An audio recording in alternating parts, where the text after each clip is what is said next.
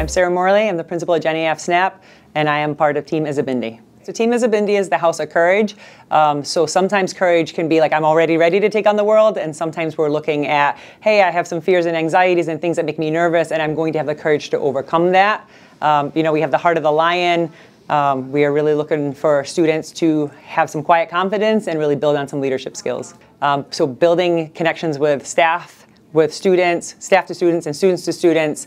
We're trying to make those positive connections for kids so that they feel like ready and equipped.